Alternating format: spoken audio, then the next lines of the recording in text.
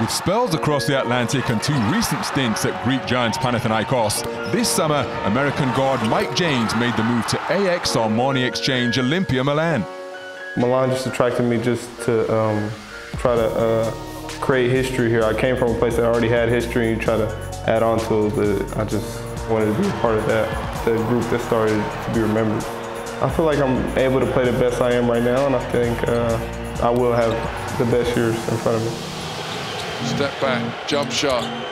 Oh, Mike James, why you do that?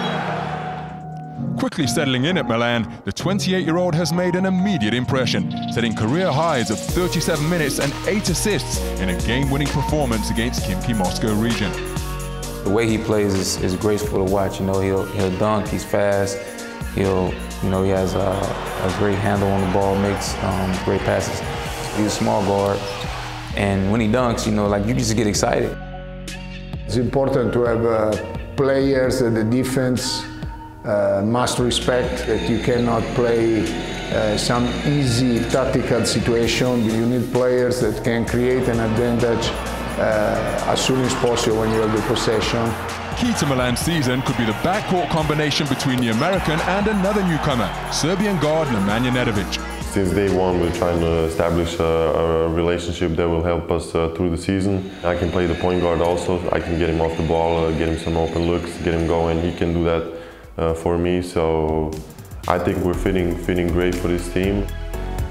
In this era of basketball, I think that 2 players that can handle the ball, they can interchange about 1 and 2 positions, and then they have a quality to have a 3-point shot, but most important, the quality to arrive to attack the ring. It's no secret that I think a lot of teams will key on me and Nemanja this year, so I think being able to use each other and play off each other will be a big key for our success.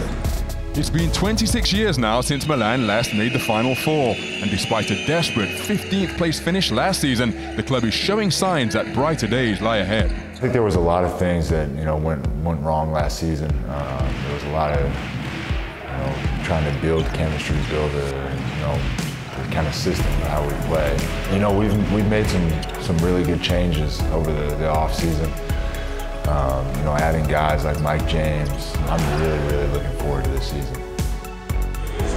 A winning start in the EuroLeague for Olimpia Milan.